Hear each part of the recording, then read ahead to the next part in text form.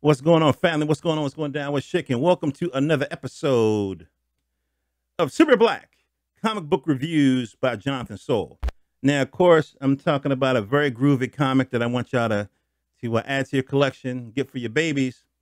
It is called uh, Blackout, the Eradication Protocols. Dun, dun, dun, dun. And it's part of a three-issue series. This is issue number one. I had the pleasure of being part of like you know, getting the word out about the Kickstarter, which is what was done to get this book up. You can get it on indieplanet.com. So INDY planet.com. And just look up Blackout, the Eradication Protocols. The book was put together by Roosevelt Pitt, Vince Ward. No, sorry, Keith Ward, I believe, and Vince White. Hold on for a second.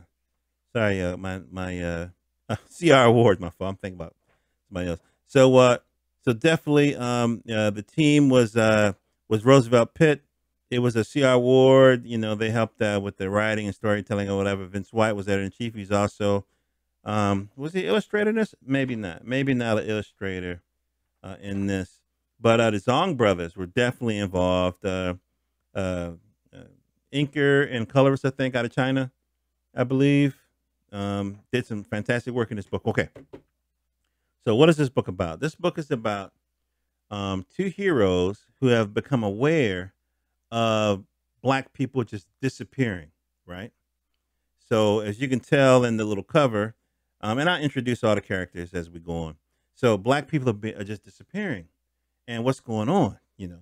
And so as we get into the book, and again, I can't emphasize enough how beautiful the artwork is and how layered the story is. So right now we're in New Salem. New Salem is a futuristic city in North Carolina, North Carolina. And so we're like the metro station. You see the security or whatever, and you can just see, if you guys didn't know better, you might think this is like Harlem and Krypton or something. You know what I mean? See how the peacefulness and the technology. How often do you see this? And it's not like we all have a great debt to Ron Coogler and the brother Cole, Robert Cole, I think, and of course Jack Kirby and Stan Lee and everything. But this is not Wakanda. Okay, this is definitely not. It's no spears. Well, actually, that's not true. There's one spear. You know what I mean? But you know what I mean. This is a futuristic African American city, and so right now we got two people talking about the stuff that's going on, right? And so let's get into the dialogue a little bit. Let's see here. Perhaps, but I say people are asleep, oblivious to the past, decades of propaganda, consumerism, moral leniency have made them short-sighted, self-absorbed, maybe. And so they kind of go through. I would be surprised if any of them even knew who R.R. Morton was. Cough, cough. I don't know who R.R. Morton. I know my history. You know what I mean? But I don't even know who the brother is.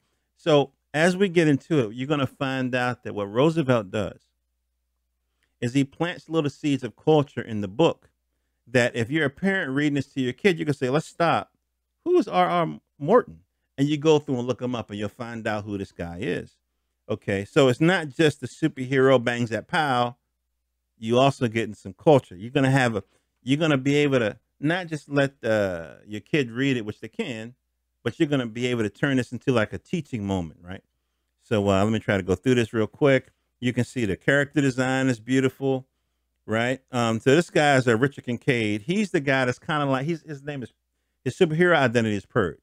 So during the day, he kind of helps construct the city and the technology and everything. You look at the little, almost like a dashiki kind of vibration.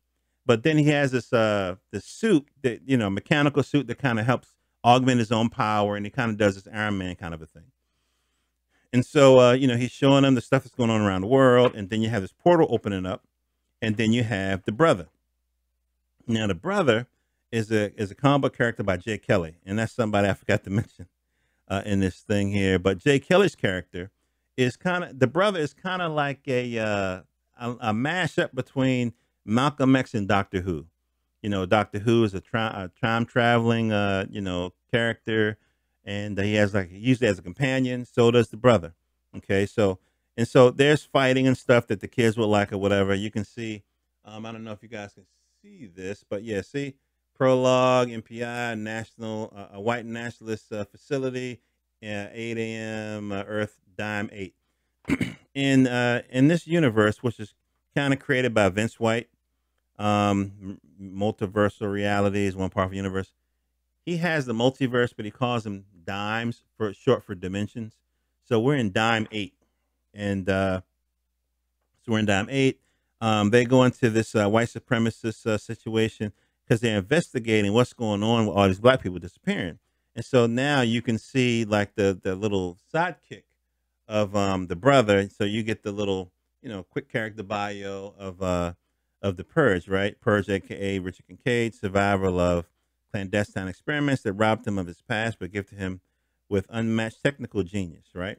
So we're going through, and you can see that kind of manga anime esque kind of style here, which is kind of groovy. You know what I mean? And and so we're gonna go through, and then you'll see like the little, character bio for the brother, ageless walker of dimensions, rebuker of injustice, and then you see his teammate, Amani, smart, ambitious, young. I think she's like 16 years old, kid, no father. He kind of took her as a ward, so to speak. And so, you'll see the action that's in here and stuff. Now, one thing that you'll notice with black owned properties, that they'll do things that come natural to white characters in white comic books, but you'll never see a black character do. Usually in movies or in comics or whatever, if a white person is attacking a black person, like in movies, for example, the black person never generally fights back. It's usually the white person, like a friend or colleague, that defends the black person. Well, that's not true. In black comics, like this, the black characters truly have agency. And that's something that's important for the kids to see. You know what I mean? So anyway, so I'm not going to show you everything, but there's like an investigation that's going on. And again, there are little tidbits that are dropped in certain parts of the book that's an opportunity for you as a parent, like an uncle or whatever, to kind of say, hey, well, you know what that means? Oh, let's get on the search engine and find out what that is. Okay. And so I'm about to wrap up, but I'm not gonna show you the whole book, but there's some beautiful scenes in here. There's AI. So I guess it's like a Jarvis kind of a thing, but it's not. It's, I don't know, Sally Sue or, Rebecca, whatever her name is. And kind of a thing. But the art is beautiful. The story is very nuanced. And it's something that you definitely want to add to your collection. So that's a dope ass car, ain't it? You know what I mean? So anyway, so you need to get this book in your life, okay? So this is Blackout, the Eradication Protocols. It's on the Powerverse, Powerverse label. You know what I mean? And I think it might be $5 or whatever. And I got it from indieplanet.com. You can get it other places. And the more you buy, the more incentive these folks the more the folks are incentivized to do issue number 2, issue number 3. I want us to get to issue 100 on all of these books. Right now we're pressing our way in terms of being, the Black indie movement. We're pressing our way past the age of one shots. We're trying to press our way past that, and there are creators that are doing it. And so we want to continue to encourage these guys. All right, love you guys. Get this book. It's definitely something that you would enjoy reading as an adult, and definitely you want to get it for your kids and so forth. This is something that they'll enjoy reading, and it's something that you can take the opportunity to explain to them some things going on in the world. All right, love you guys. Hope our dreams come true. JohnTheSoul.com. Go to my website where you can get interviews with artists and writers about creating comics, and we tap into a little bit of politics. You can tell by my my ranting that, obviously I give a damn about stuff other than comics. All right. Love you guys. Hope your dreams come true. Peace.